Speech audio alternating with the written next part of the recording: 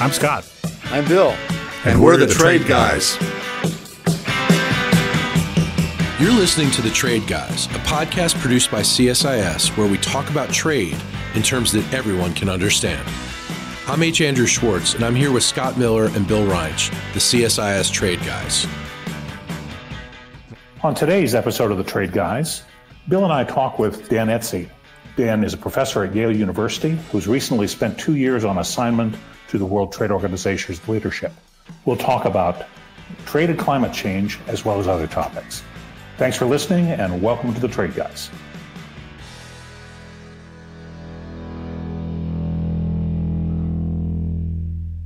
Hello, everybody. This is Trade Guy Bill, and today we have a special guest that I want to introduce. His name is Dan Esty, who is a professor at Yale University with primary appointments in the law and environment schools, and the author of a lot of books and a lot of studies, most notably the prize-winning book Green to Gold, and also A Better Planet. But also particularly relevant to our discussion, Dan is just back from a couple of years working at the WTO with Director General Ngozi Okonjo-Iweala on developing a sustainable strategy for the global trading system. And in the process of doing that, he also has worked with colleagues both in organizations and governments and outside to produce something which is called the Villars Framework for a Sustainable Trade System. And so we're happy to have him here today in order to talk about trade and sustainability, which is a new buzzword, and you hear this often from Ambassador Tai. And so Dan is going to tell us what it's all about, and then we're probably going to give him a hard time. So Dan, before you go ahead, let me also just mention to our listeners that short commercial here.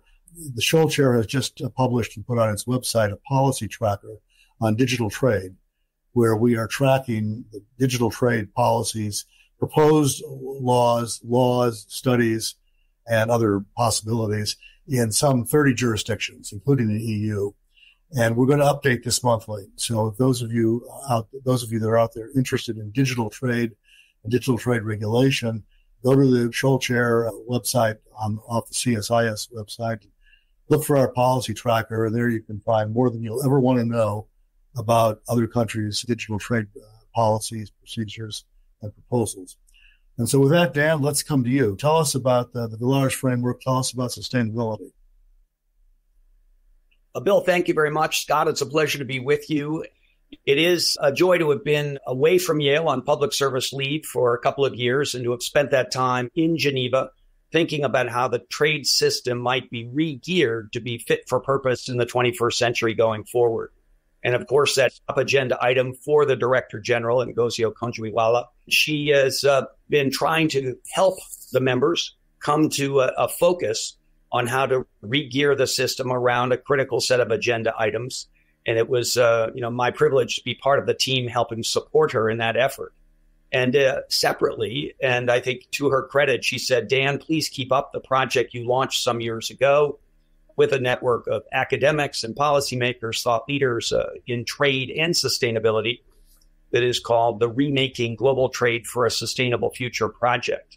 And it's that project, Bill, that's now produced this comprehensive trade system reform agenda that was developed over the course of 2 years based on 10 workshops looking at various aspects of how the trade agenda connects with or sometimes clashes with the push for a more sustainable future. So we held workshops on trade and climate change, trade on and a transition to a clean energy future, trade and sustainable food systems and agriculture, looked at the transport issues and sustainable shipping. So a wide range of issues in a series of workshops, each of which brought together 30, 40, sometimes 50 thought leaders with specific knowledge on those topics. And from that extracted this agenda that we then put forward as an outside perspective on what comprehensive trade system reform might look like, and put that forward at last year's WTO Public Forum, and then took it to the Swiss mountain town of Villars for a long weekend of review and, in effect, peer review and substantive pushback, political assessment. And that agenda is now out in providing a basis for debate about how the trade system might be restructured. The foundation is the idea that the trade system is in some trouble. It's gotten a lot of pushback all around the world and significant pushback in a few key places. The United States has obviously moved in some different directions, but so has Britain. And I think there's really challenges all over to at least the current way it's been working. And frankly, not working, we might say. So this Villars Framework attempts to put front and center what we think of as the central mandate of the moment the WTO was created in 1995, launched after the Marrakesh was pulled together. And that has in its first paragraph a commitment to make sustainable development and a few other similar goals at the heart of the trade system. And our basic argument as the group that pulled this reform structure together is that hasn't been taken too seriously. And the trade system would connect better with the public around the world, with political leaders that are questioning the value of trade, if it were made front and center. So that's what we've been doing. And in parallel, of course, these debates are going on in Geneva and among trade policymakers all around the world. And we do think it provides, the Villars Framework provides a better foundation for regearing the trade system in a way that would attract public support, political support, and allow it to do the important work that it's long done, providing a basis for economic development and sustainable opportunities for countries all over the world. We hear the term sustainability a lot, used it a lot. What exactly is the sustainability? What does it mean in practical terms? So it's a term that has some flex to it, and that might in fact be a virtue and not a problem. But it is the idea that one wants to think about the agenda with regard to not only the current circumstances, but how this will play out over time. One wants to look not merely at a single issue like economic opportunity, but how it connects to related issues like environmental impacts. And there is, in most people's mind now, a third pillar of social dimension to sustainability that also needs to be taken account of. So it really is an attempt to give a broader platform of assessment when thinking about how the trade system might work. And it really does, again, come down to an idea that launched in the middle 1980s, was consolidated in 1992 at the Rio Earth Summit, where we had countries from all over the world come together and say, we're focused now as a world community on sustainable development. And of course, that's where the idea began some focus. I wrote a book in 1994 called Greening the GATT, even before there was a World Trade Organization, and argued in that book that the trade system needed to be sure, in order to make real its commitment to raising social welfare, that there weren't uninternalized externalities. And I was particularly focused on environmental ones. But if you have these sort of offsetting losses, you can't be sure your gains are at net positive. And I think it's that spirit that we want to make sure we're looking comprehensively at the pluses and the minuses of how the trade systems operate. In short, that is sort of a way to imagine or think about the sustainability agenda. Well, ambiguity is no stranger to the trading system. In fact, it was created by diplomats who used some very creatively used ambiguity over the years. Unfortunately, it's enforced by lawyers who have a little less flexibility, but that being as it may, this is a very interesting topic. And what I note is a lot of the impetus for this hangs on political commitments, particularly political commitments to net zero. Bill and I have been around Washington long enough to know about political commitments. For instance, this is the 20th anniversary of free trade in the Western Hemisphere, just so you know. Because in 1994, there was a political commitment to 10 years from now, we're going to have free trade. And it didn't quite work out that way, which, of course, there's a big gap between ambitions or aspirations and to goals, to targets, to actually binding commitments. And given what you know about the WTO and its binding commitments, how will these political commitments hold up as we get to the tough parts? So you've raised really a critical issue that I think is at the heart of the debate that's going on around how trade and sustainability come together.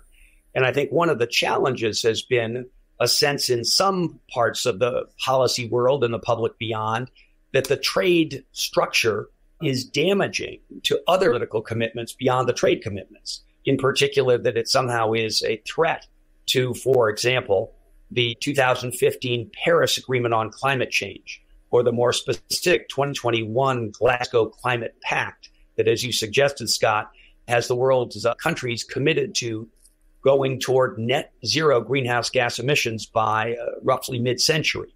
And I think as countries are getting serious about that, there are questions being raised about how you get it done.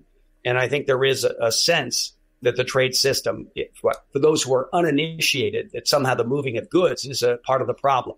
You will know, and I'm happy to report, that in almost all cases, the goods being shipped around the world have a carbon footprint, as we sometimes say, referring, of course, to carbon dioxide, the most noble of the greenhouse gases we're worried about. The reality is that the shipping of those goods is actually rather small in terms of the impact as a greenhouse gas matter.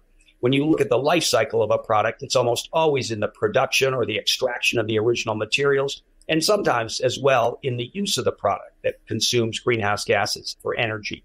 So the truth of the matter is actually the opposite, that the climate change problem will be helped, not hurt, by a robust trade system. And that really is one of the original elements of what launched this Remaking Global Trade project, the theory that the world had gotten upside down with regard to trade's role. And I do think we're quite confident that the trade system can support a movement towards a clean energy future, toward a low emissions future.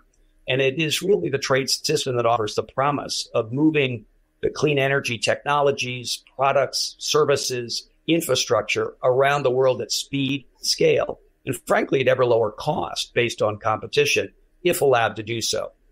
Now, the truth is, you know, and your question suggests, is that the world makes commitments sometimes and doesn't follow through. But I think if you look at the sustainability agenda, the world's gotten quite serious about moving towards a low carbon future, a clean energy future. And whether it's going to stay fully on track, I'm not sure. But there's a lot being done, a lot of money being invested for a transition. And I do think the trade system is being called upon to be better aligned with that transition. And frankly, beyond climate change, which is the big issue in front of us, there is a set of sustainable goals, 17 of them that the UN has defined. And again, the world is on track in some regards to get to those goals. Many need more work, but there is a push for the trade system to be seen as supportive of that agenda and helping countries move toward meeting those goals as opposed to detracting from it.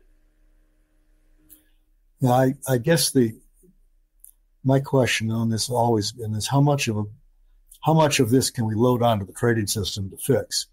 I mean, you mentioned in your comments that if you talk about trade, the shipping part, the actual movement of goods from place to place is a small part on the environmental side of emissions, and that the larger part is in the production process.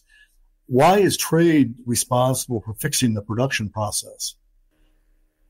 So I don't think trade is responsible for fixing it, but I think what you would really like to have is a trade system that is aligned in the incentives it provides with these global goals of reducing emissions.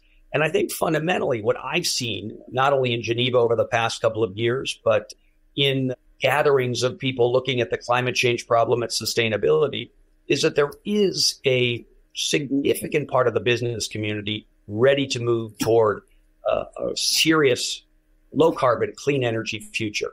And let me just try that bit again, stopping there.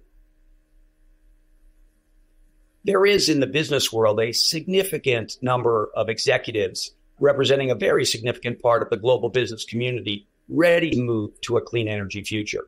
They are investing in a number of industries, substantial amounts. The amount of money being put into electric vehicles is a good example, running now into the tens of billions of dollars.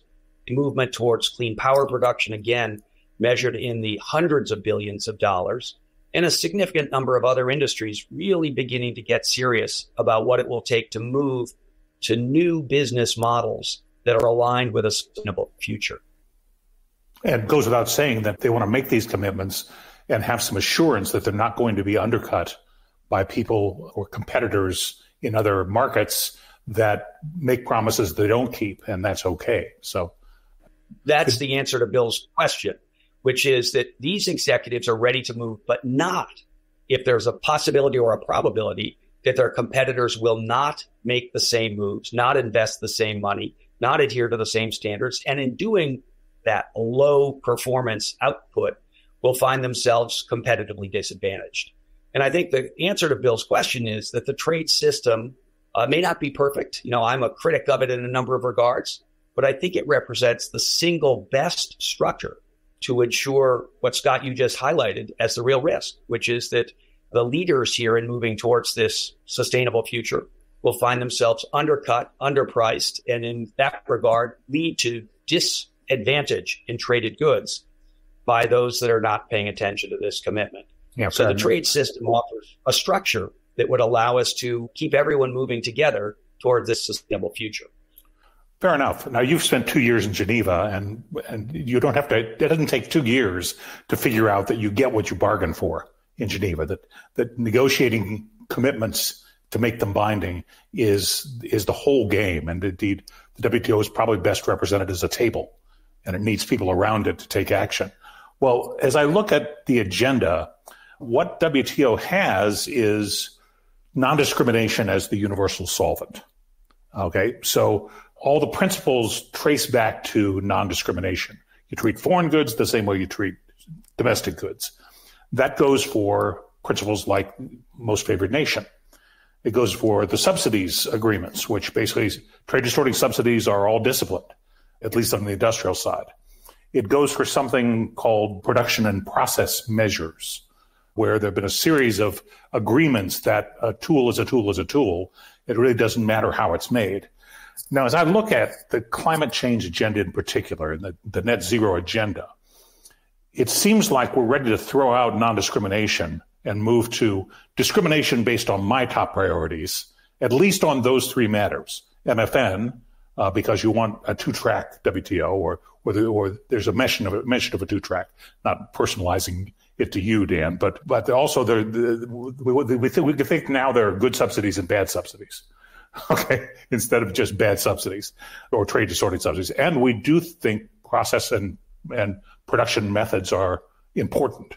So how do you get from that core idea of the universal solvent is non-discrimination to we want our discrimination, not yours? So I think you highlighted an evolving sense of the values underpinning the trade system that need to be reflected in how it operates. Mm-hmm. And I would trace that back to the Marrakesh Agreement now 30 years ago, which said that everything the trade system does should be interpreted in light of this overarching commitment to sustainable development. So I think what you're highlighting is that when one asks the question about what should the WTO do with regard to subsidies, it doesn't make sense to ask just one question. Is it trade distorting? It makes sense to ask two questions. Okay. One is, what's the purpose of the subsidy? And is it sustainability enhancing or sustainability diminishing? And then it's fair enough to ask if it's trade distorting. And one really wants to get movement toward items that are both pro-sustainability and not trade distorting as the target. But it does recognize that there may be some trade distortions that should be accommodated because the sustainability gains would be so substantial that some minor trade impact is worth absorbing. What's an example of that? In terms of the current situation, I think you would see subsidies to support clean energy, if done in a way that minimize trade impacts, could be seen as a big sustainability advance and potentially at relatively low impact. And of course, that's what the U.S. would like to argue the Inflation Reduction Act is doing. And I do think there's a value in having the U.S. in the climate change game. It's clear the U.S. is having trouble doing climate change policy the way others think it should be done, with a price signal and making people pay for the harm they cause for their emissions. But the U.S. has now made a substantial commitment. And if the rough edges of that Inflation Reduction Act were taken off, particularly the domestic content requirements and a few other elements, you could actually have a pretty substantial package of subsidies that would, I think, meet the proportionality test of saying they're so beneficial to moving the world toward a sustainable future and addressing climate change that a little bit of impact in terms of discrimination is worth absorbing. But if those rough edges were removed, and I see your point about that, wouldn't the remaining subsidies be consistent with WTO rules anyway? I mean, why would the trading system get in the way at that point?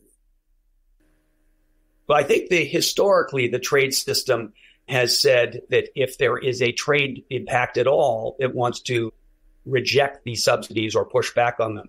And I guess our view from the group that's put forward this reform proposal is to say, let's look at it in a somewhat more nuanced way. And let's really take seriously the idea that sustainable development is the overarching goal.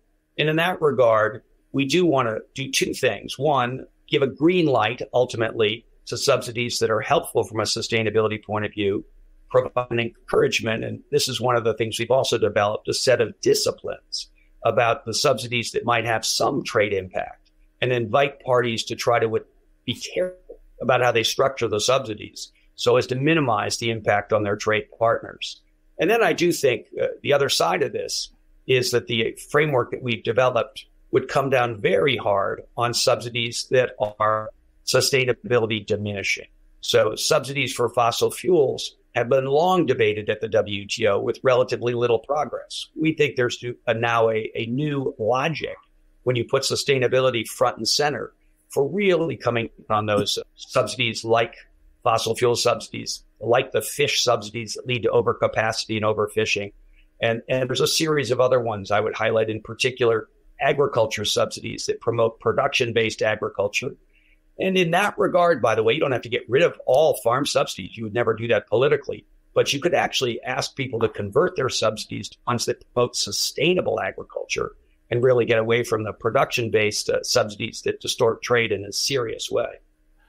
Dan, the statement talks about finance as well as trade. And while that's not an area of the WTO's expertise, it is very important. And my own observation is that a 5% federal funds rate is the silent killer of almost every clean energy project out there. I watched the effects on offshore wind.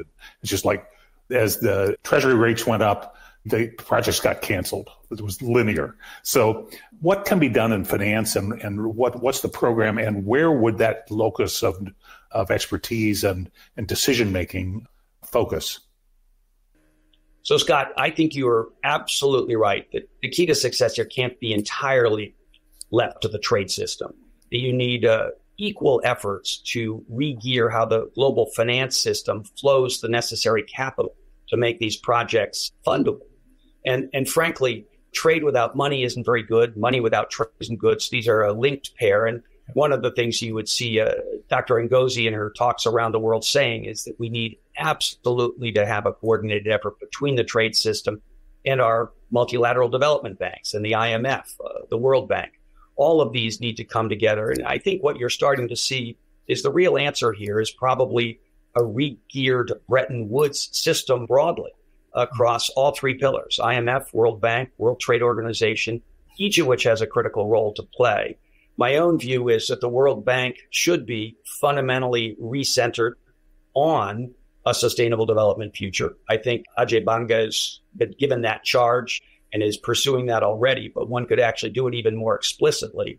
And at that point, I think the World Bank should particularly fund the incremental cost of pursuing projects on a sustainable basis above and beyond whatever market return you can get for the traditional way of doing it.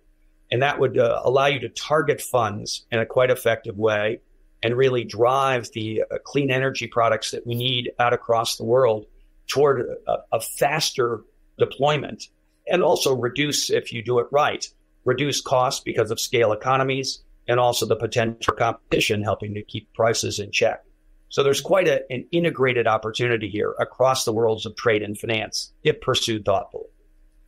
Let me ask a slightly different question. How does all this mesh with geopolitical considerations that we're having to deal with right now? It's, as we've discussed on this podcast many times, it's hard to have a conversation in Washington about trade without talking about China, but and not talking about China and talking about national security, which has become conflated entirely with economics and trade.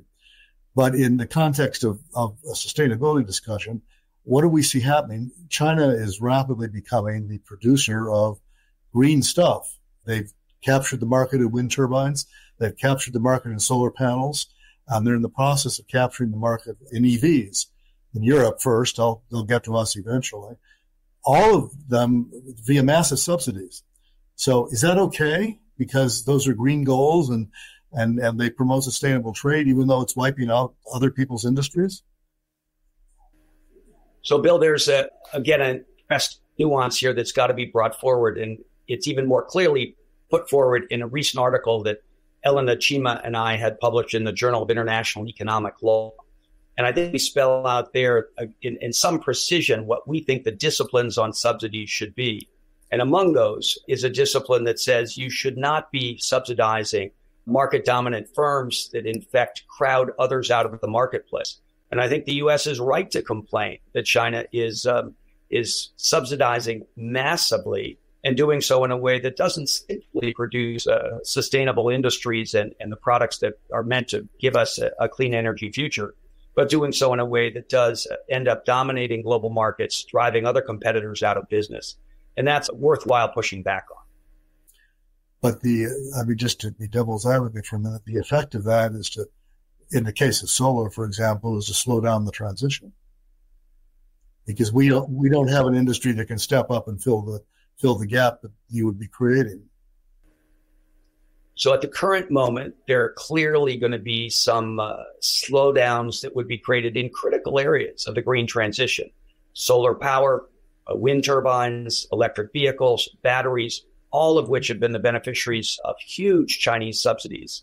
And the world could go forward with those industries and the production all being done in China. But I think political support for the green transition would collapse. We already see it not only in the United States, but huge pushback in Europe now, where there has been a case brought against the subsidies that China's underpinned its electric vehicle market with. And I think there is a sense that countries like Germany are not going to stand by and have their auto industry taken out by cheaper Chinese cars that reflect hundreds of billions, probably even $1 trillion in total subsidies over now nearly 2 decades. So it's a challenging balancing act. I do think those that care about the green transition are eager to see a variety of policy tools used to facilitate that process. But one of the challenges is you've got to do it in a way that doesn't undermine political support and frankly doesn't undercut other values in a society, like treating workers well and ensuring that there is a protection of fair competition in the marketplace. Well, it's a delicate balance to maintain political support for these things. You mentioned Germany, and I've watched the German politics proceed as they've tried to lead a transition to cleaner energy. And as I saw it, it was kind of all fun and games when we're shutting down nuclear plants.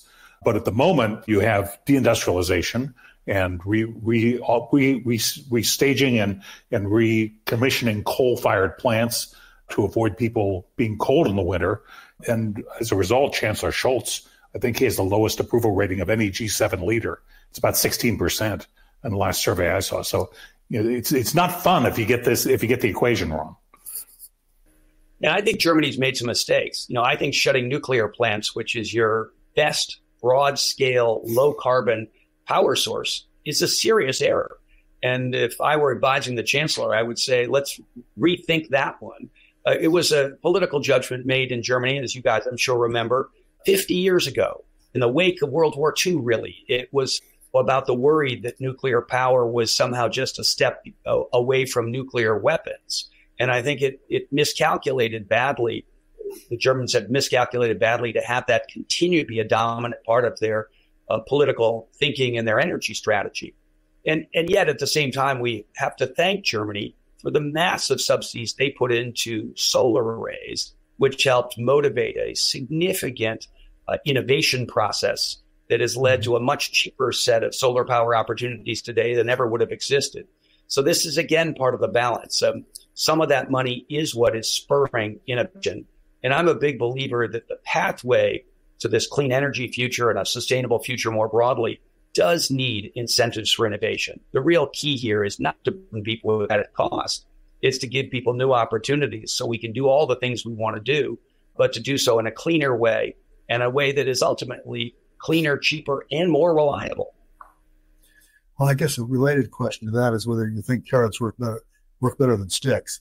I mean, the United States has adopted, as you mentioned, more of a carrot approach in the IRA. We've seen on the EU side more of a stick approach, a regulatory approach. And here at CSIS, at least, we're seeing a bit of a pushback inside Europe on that, largely because some of the restrictions they've put in are now reaching the point where people are beginning to have to pay. And so once they have to pay, it suddenly has become a little bit more real than when it was just a reporting requirement or something in the abstract. Do carrots work better than sticks, or does it need to be a combination of both? And how does the WTO play in that world? The WTO is not going to ever be able to provide subsidies, but maybe they can provide sticks. So the most important learning in management science over the last 50 years is portfolio theory, which says you want to have a mixed approach. And in this regard, say you want some carrots and you want some sticks. And I think the U.S. is leaning heavily on carrots because it has been so difficult to get sticks through the political process. Europe does have, as you say, a price signal approach. The European Union does have an emissions trading scheme that has most industries paying a pretty substantial price for their greenhouse gas emissions. And what makes this interesting in the trade domain, as you know, and your listeners will know, is that Europe is starting to make sure that price signal is applied to imported goods coming into the European Union through the Carbon Border Adjustment Mechanism, which goes by the acronym CBAM. And I think what you see in this regard is that the trade system, and this is, Bill, an answer to your question, is going to have to play some role in helping to adjudicate what an appropriate structure of border carbon adjustment looks like. And I would tell you from an analytic point of view, I think the European Union is conceptually correct. From a policy point of view, and I'm someone who spent 30 years working on climate change policy, I think it's essential. I do believe that you can't allow any company in the 21st century going forward to seize a competitive advantage in traded goods by underperforming against agreed upon environmental standards, starting with, but ultimately not limited to, greenhouse gas emissions controls. So I think there is a role for the WTO in helping Europe figure out what an appropriate framework looks like.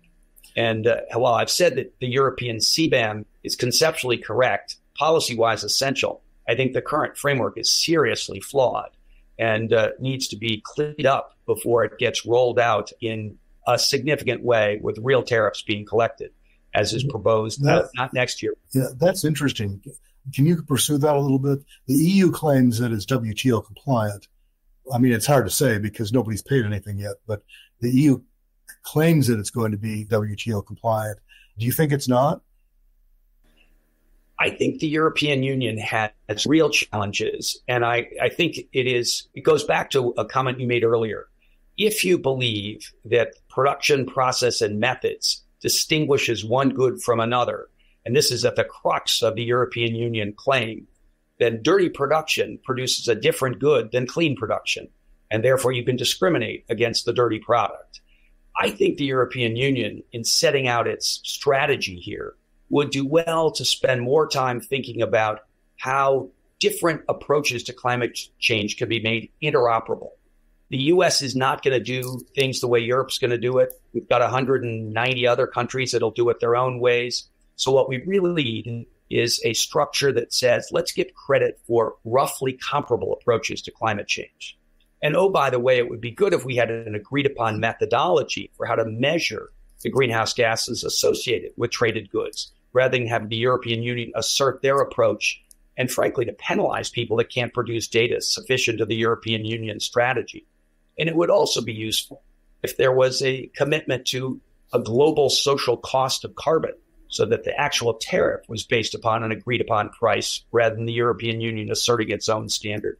So, Bill, the true answer is that the European Union is in a quite unilateral posture right now, and it would be much better if some of these things were done in a conversation and negotiated, which would give them more legitimacy. Which is what we're trying to do in the Green Steel and Aluminum Agreement without much progress. It does sound like a moment for the WTO to actually start a negotiation or something like that. Well, you guys probably know that the WTO has been supporting a green steel conversation, and that in fact announced at the climate change conversation, the COP28 negotiations in Dubai in December, that there was now a set of green steel principles that a significant number of companies agreed upon. And it was facilitated by the WTO providing a platform for that conversation.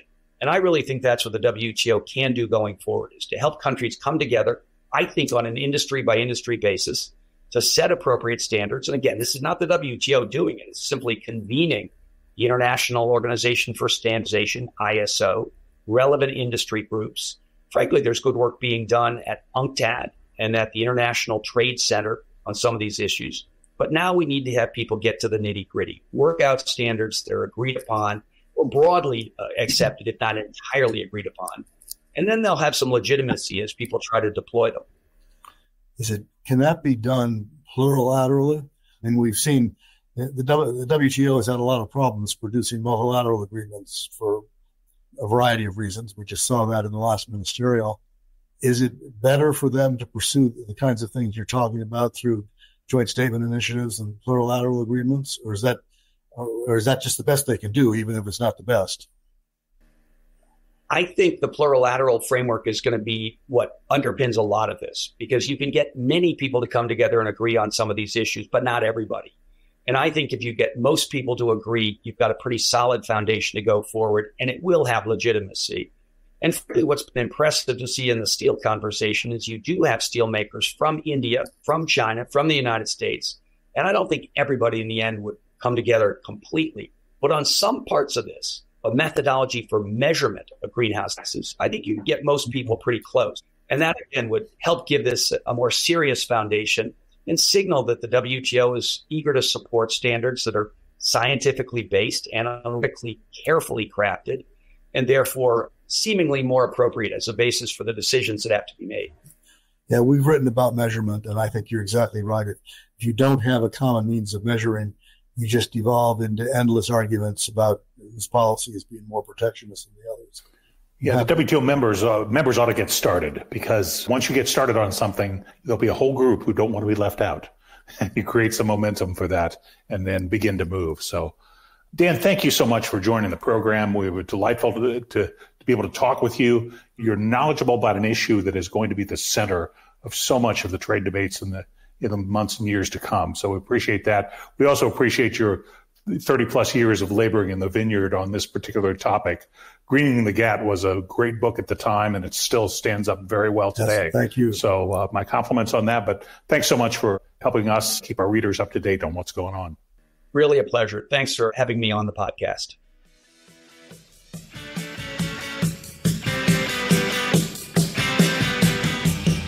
To our listeners, if you have a question for the Trade Guys, write us at tradeguys@csis.org. That's tradeguys@csis.org. We'll read some of your emails and have the Trade Guys react to it.